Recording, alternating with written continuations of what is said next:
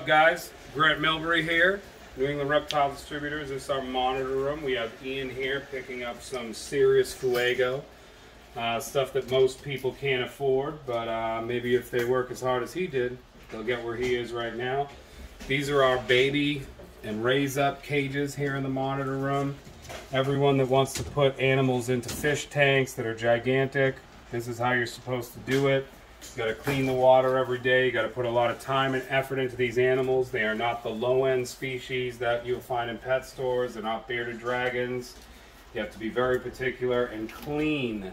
They may like filth. They may eat rotten stuff, but they don't want to eat rotten stuff. They don't want to live in filth. We want to give them the best lives they can, and they will reward us with eggs, which will bring us a bunch of wonderful captive bred babies that come out of the egg pretty happy. With a little bit of socialization, they get used to us and they become as tame as a dog or a cat or anything, and they're much smarter than both dogs and cats if you ask me. But definitely, these guys are wonderful, and they will continue to be more tractable as time goes on. And then, after you've got there, if you got the right success, you'll get to something like this. You'll get to a nice enclosure that size. We breed in these enclosures. The animals are happy. They're psychologically sound. It is not a detriment to their well-being being in a cage this size. It actually is better being tighter and more calm than those big giant cages. The big giant cages are more for us, whereas these are for them.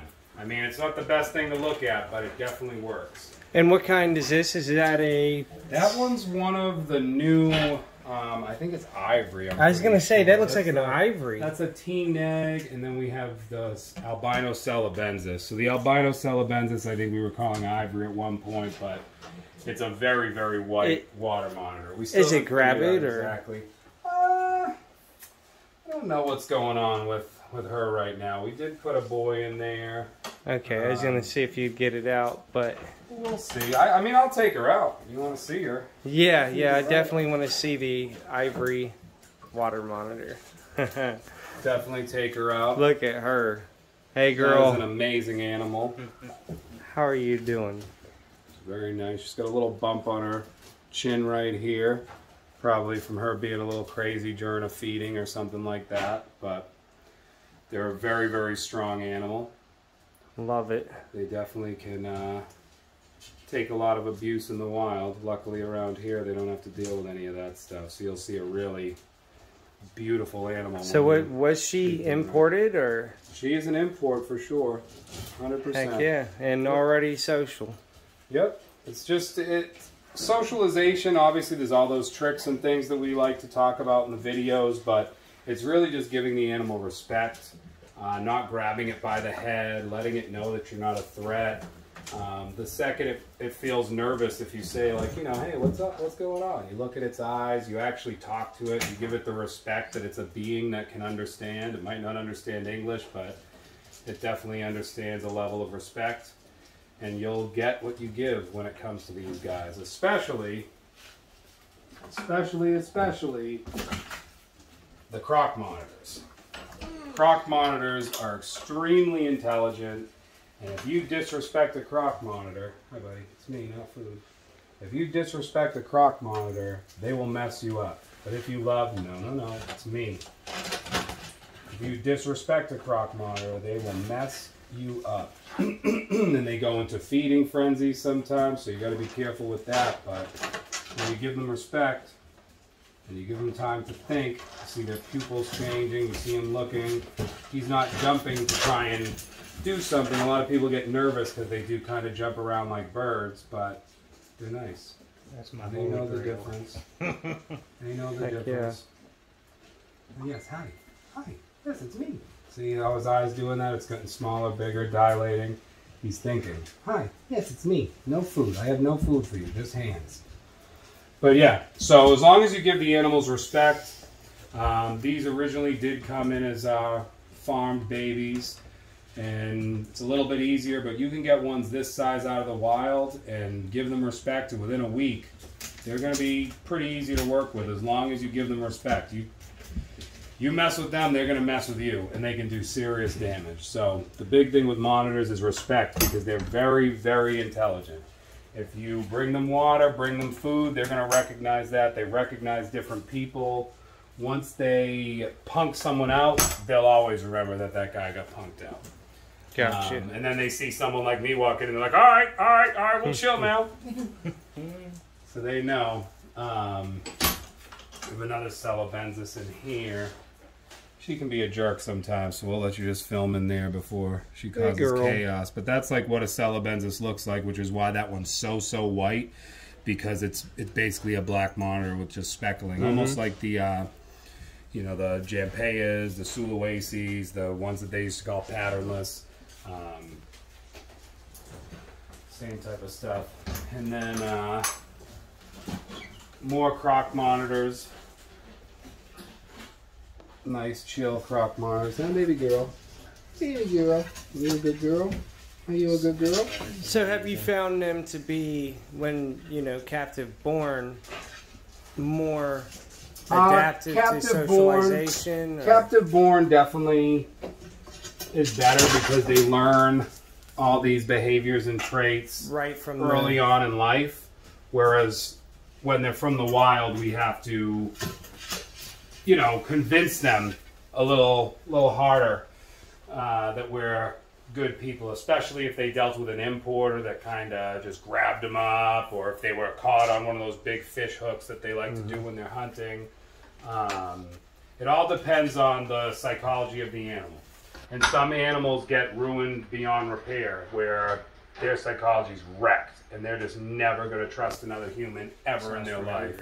I really like how you guys did these caging. We do as best as we can with working with those ones that are aggressive, and we don't discard them. We don't say, all right, this one's an asshole, get rid of her.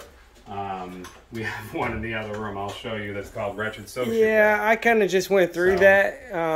Right here we've got some breeding activity, actually, if you want to get that. Yes, the Lacey's, I think. That's a T-neg to an axanthic.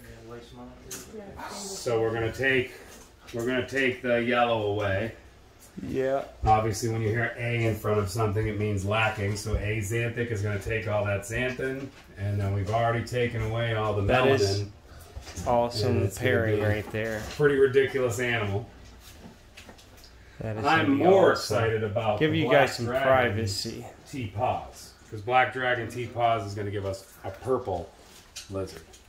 All right, I'm going to give this a break. Yep. Thank you, Grant. Well, thanks for coming. Thanks for putting me out into the world to see that I'm not a moron and I actually know what I'm doing. Definitely. And thanks for the opportunity. Yeah. Anna over there. Hi. Matt. Super exciting day. Yep. Check this guy out, everybody. This is Kevin's T-negative line. Thor, yes, that's his name.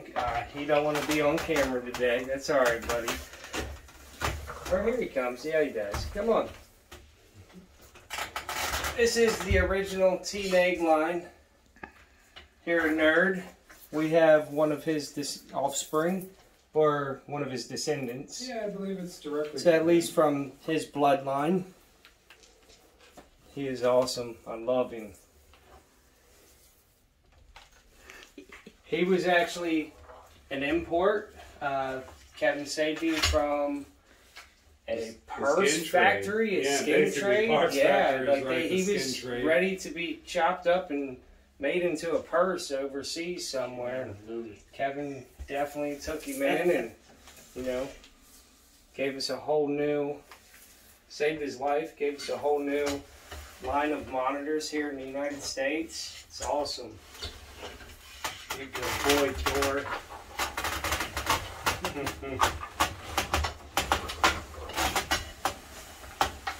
How are you doing?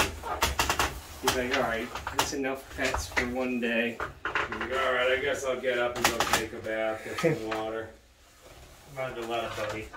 Buddy's always just like, This no, is just, leave me this alone. isn't scarring or anything. That's just, shed that either becomes dirty from burrowing in the substrate. You know, monitors are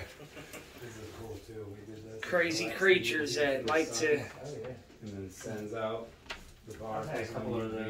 like to make messes, huh, bud? Oh yeah, isn't that nice? Now see that? That's well. Okay, this was also that. He's gonna show you guys his hemi-beam that he just popped out for us, but scratching himself like a dog. How about that? How you doing, bud? He is awesome. He's a good boy. Yes, you is. He's a good boy. Definitely something with like, Oh, look at him. Yeah. And now these are... Those are T-paws cross T-paws. Okay, so baby T positives. Straight out of the egg, getting good Look at experiences them little with humans, guys. setting them on the right page of socialization. How are you That doing? one has its little umbilicus still hanging. Yeah. So we leave them in there until they suck all that up. And how You many see days? How we do like the double boil. How many days is it for the water monitors you figured 6 out? to 7 months. 6 to 7 months. It just depends what my temperature. That incubator's running 84 right now. That's where I dropped mine too. But So when I I was keep- at like 86, I was getting like 195 days or so. He's getting his females to cycle every other month, not waiting 4 months. Who? He is. Argus? No, his water monitors. I don't know if that's a good thing. No, it's No, good. no, dude, that's what it is. That's Is the it every cycle. month? No, Dustin every said month it and a was half. 4 months. Yeah, No, every it's month every- and a half. no, I it's get every month and a eggs, half. No, and no. then, Cool. and then if you wouldn't mind telling my audience, like, what all you had to go through to bring Insanity. bring the T negatives and make them available here in the United States. I had to go like the well- process of like Getting when we first got the first import, which was, so there's different types of teen eggs. There's type 1 and type 2. And then there's T positive. And I had to play the whole game with all of them. And I'm breeding stuff together and hatching normals. You know, breeding a teen egg to a normal, raising up all the resulting babies. Try to put it back with the original dad, who was a Sumatran line. And he was like 72, 75 pounds. And he destroyed them. So then I got another T negative male. I bred that T negative male to these hets. Nothing. Because the original one was a T type 1. Then I got in another albino female, and it turns out it was a T positive female. And I was playing all these different games, and eventually breeding all this stuff together, and the sun started hitting. So I make T negative type 1s, and then I make the T negative type 2, which are like, you know, really the bubble gum ones like these. Like right? these. Yeah, those. And this is what my line is coming from. Yeah. The bubblegummy ones, because the T negative type 1s, we just make those. Those are mixed into all my T positive stuff. So you could breed a T positive to a T negative type 2, and you'll make visual corals. But if you breed a T negative type 1 to a caramel, you make normals. And that is where I was losing my mind. And that when I started doing that and I wasn't hatching out stuff, I kind of threw my hands up in the air and I'm like, I don't understand what's going on. Because the wild ones, T positives and T negatives, when they're big, they look the same. They will look the same. They will. Yeah. Yeah, I was looking at one of your T positives. I was like, is that T negative? He's like, no, that's T positive. I had to call my wife over it's to look at it, unbelievable. 'cause ours Like little isn't T that big positive, yet. so as they're growing, they're not gaining melanin. So as they're growing, the melanin is getting stretched. They don't create more melanin, so eventually they have the T negative look when they're big and all that. And a lot of my stuff is small bloodlines. Except for the eyes. That's really how you can kind of tell a little. I can still probably screw Pretty you big up on a couple. difference. Yeah, it But- might be a little bit more vibrant-y, but there's some really good T positives out there. Like I've made some that are just pretty silly. And Heck yeah. yeah, so it's. Yeah, I love this one. This one is just, look at the colors on that. Just insane. Yeah. But also about like the marketing, like, you know, why these are so expensive. If you knew how much money this Oh yeah, everything costs. here It costs spent so on much, that so project. much money. So now, if you want to source like T negatives, there's only one guy Danny Gorman, who's wonderful, and he has beautiful stuff. But other than that, it's all wild caught. Problem is, when you're getting a wild caught T negative water monitor, now you got all sorts of the different disease things and all this weird stuff. Yeah. I have T negatives that I've landed, and a week later, within a week they died. So, And it's like, goodbye, $14,000. That's gonna be super frustrating. Yeah, because even the wild caughts, like I seen the direct import price for a pair, $23K. Like, and that's you know, oh, you're and that's new age. Like back when he started doing it, it was even more. Yeah, so I got my albino salavensis. I got 2 of my albino salavensis. Within days of having them, they're both sick, and I struggled medicating, and one of them died. So one of them probably cost me $28,000. It's the one that I have. It's heartbreaking. No, Captive is absolutely. He's the one that started it all over here in the States for us to have these guys. So yeah, they're pretty awesome. And then of course all the different. Now we're doing other stuff like you have like Samarensis or Coming Nine, all that kind of stuff. I love them. I'm doing Symbawas because I could not get Symbawas till I get them in, and they were like, by the time I got them, they were like dying. They're all sick and horrible. They get they call it the zombie disease, and yeah, Symbawas. It's terrible. They'll shut their eyes, they bleed from the mouth, and they'll just walk around with their eyes shut, but they all die. So it took me a lot of Symbawas, and I was spending high money for really good looking Symbawas. So I got the Symbawas, and a lot, wasn't getting it to work. But then finally I did the first breedings of them. So now I have captive stuff, and I'm raising all my captive stuff. But my Symbawas are amazing looking compared to like the typical Symbawas that you could get. It was so. I'm really into Symbawas. I love Symbawas. Oh, I can tell. Yeah, they're so cool. They changed so much. And the good, they were just so hard to establish. Actually, I have to get little ones, and a couple lived, and I was able to raise them and then breed them.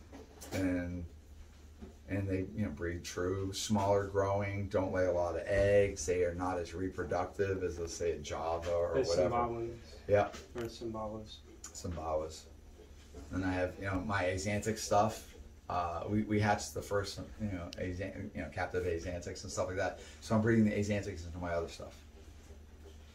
I really love the Axanthic stuff too. It's something that, like you said, over here wasn't getting a lot of attention. I sent some over to the UK now, so I have some of my stuff over there now to get him situated. So he can actually, right now, he could actually breed probably Axanthics together right now if he wanted to. It's awesome. But yeah, so thanks for having us out, Kevin. It's been awesome. Sure. And you got a great facility here. Definitely gives me some high inspirations and high hopes on my end to do a little more.